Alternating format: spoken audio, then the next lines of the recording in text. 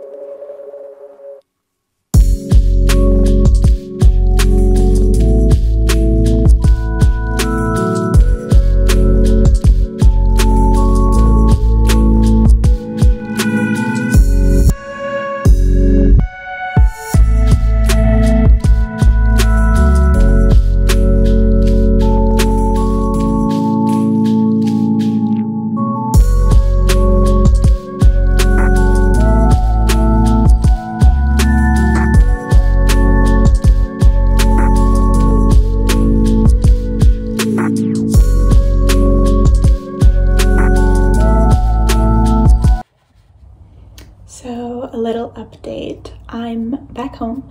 I finished work. I went and treated myself to some pasta at one of my favorite pasta restaurants, and I came home and I went to the library for a little bit, did one assignment that I had to do for class, and now I'm back home. So it's been a long day. I'll be doing a bit of reading, but I'm going to be listening to the audiobook of Within These Wicked Walls by Lauren Blackwood, and it's a Jane Eyre retelling, and I'm reading it for my class Science Fiction in the Victorian Novel. We're not required to read that book, but I'm reading it for one of my projects, which I'm doing on Jane Eyre retellings. So I'm going to be reading that and watching the BBC TV adaptation of Jane Eyre. So I got that to do tonight. I will also maybe start a rewatch of one of my favorite TV shows of all time, and with an E with one of my friends. So it's a very chill night inside for the rest of the day, which I'm looking forward to because I have been on my feet all freaking day and I'm ready to just lay down and read and watch some TV.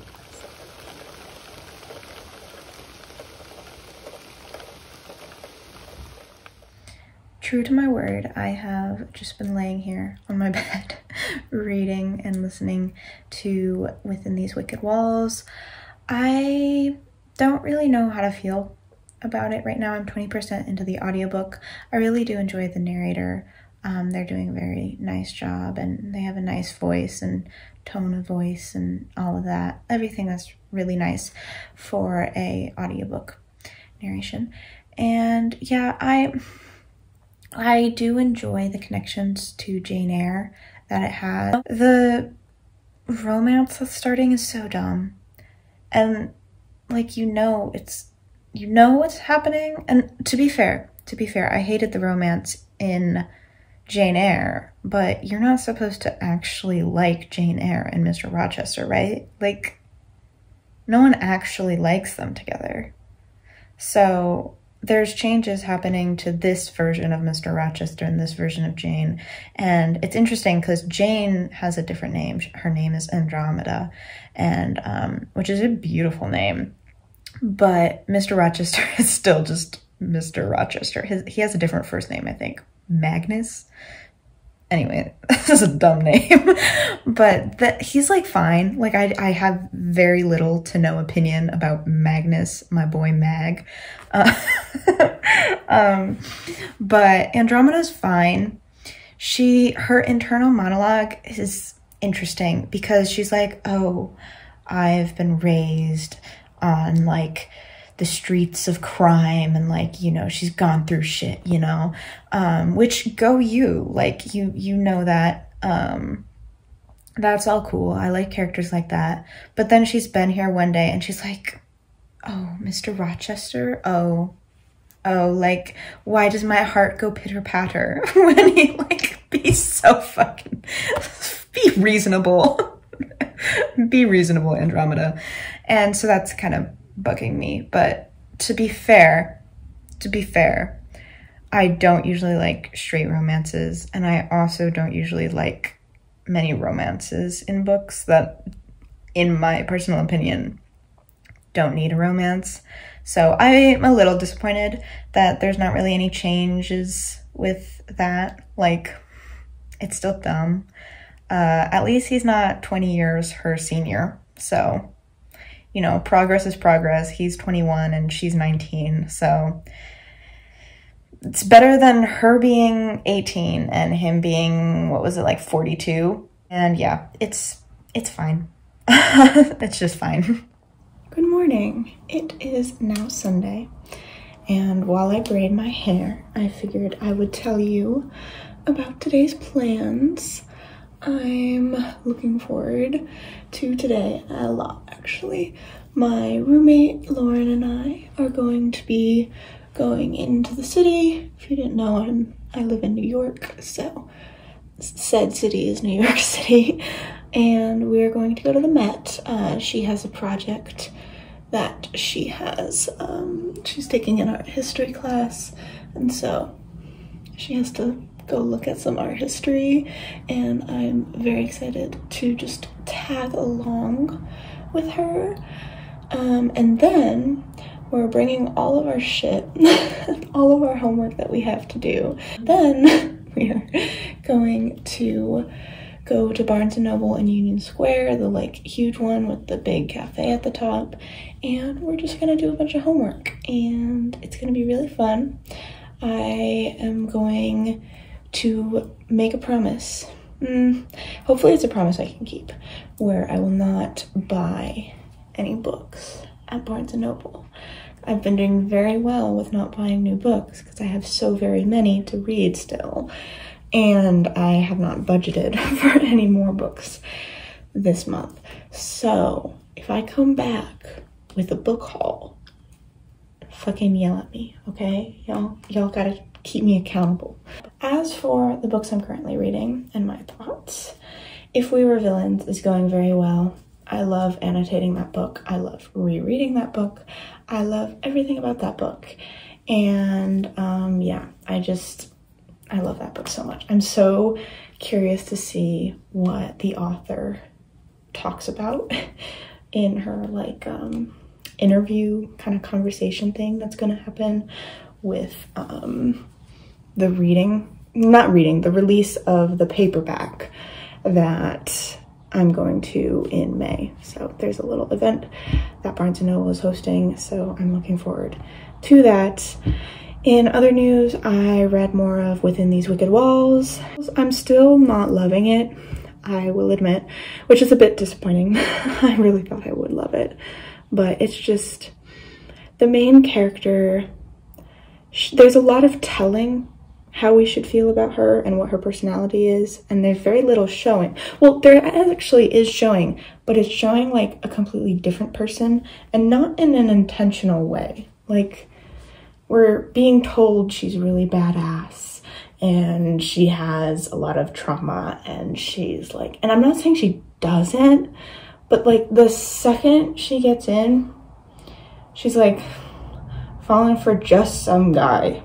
Okay, like, yes, he's rich, and go you, but like there are literal ghosts and like monsters and shit in your house. So like, I think your priorities are a little messed up. As for disability aesthetics, I'm really enjoying it still.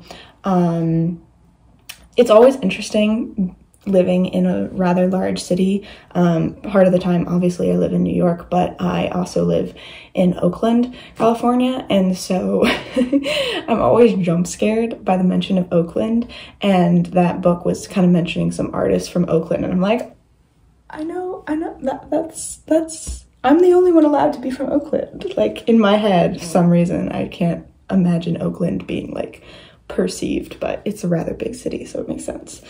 But other than that, I was reading Disability Aesthetics pretty late at night, and I was pretty tired, so I might have to reread some sections that I thought I read but woke up not remembering. So yeah, but those are the updates, and I will see you all in the city.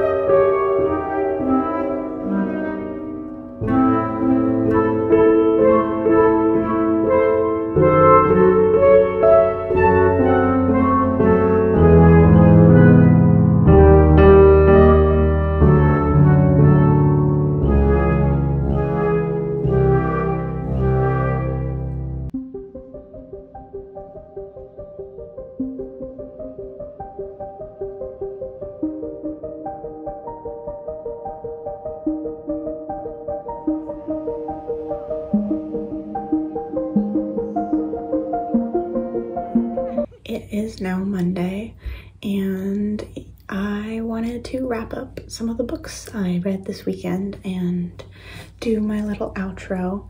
So let's just get into what I read.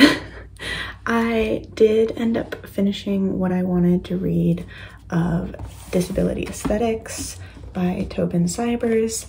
I really enjoyed the parts that I read of this. I didn't read it all. I read about 3 or 4 chapters from it, and yeah, they were good. They were interesting. I learned a lot more about visual art rather than literary art, which is what my project is more focused on, but it was still very interesting to me, and I would recommend it if you're into disability studies at all. And I also read a good bit of If We Were Villains by ML Rio. I still have a bit over halfway, but I know myself in this book, and I know the second half always goes so much faster, so I'm not worried about finishing that before I get to see ML Rio in person in May. But finally I chose to DNF Within These Wicked Walls by Lauren Blackwood. I just could not get behind the romance in this book. I just was so frustrated with it, just because the main character would be told to be this person. We never really were shown why she is like badass and why she is the way she is. We were just told, and we were told to believe that this was the kind of personality she had. But the second she gets into this house, she just becomes an antithesis to that and is immediately falling for this guy who is just some guy. I didn't actually mind him too much. I liked him more than I liked her, which is so rare in a romance I don't like. I usually hate the man in the relationship. But with this one, she just was so frustrating because it was so wishy-washy. Like, the personalities, they didn't feel like real people, and it was just such an unnecessary romance and such a forced romance, which was really disappointing because I was reading it because it was a Jane Eyre retelling. And in Jane Eyre, like, as much as adaptations and retellings like to focus on the romantic plot, it is very much not a romance. Like, Mr. Rochester's only existing in like the second half of the book, and Jane isn't even there for most of that time. And like, it would be so interesting to write a book that's like retelling or based off of Jane Eyre and focus on her female friendships and on madness and on all these different concepts that don't have to do with just this man who is just there and she's clearly not very into. So yeah, that's my take on Jane Eyre retellings, and specifically Within These Wicked Walls. There's an alarm going off outside, so we're just gonna ignore that. But yeah, thank you all so much for coming along with me this weekend to go into the city, to just read my little books. It was a lot of fun, and I will see you in the next video.